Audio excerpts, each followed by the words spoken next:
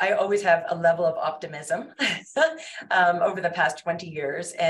But that optimism has only grown in the last couple of years. And I think the big thing is this tech ecosystem has really expanded. And you can't have just one leg of the tech ecosystem working.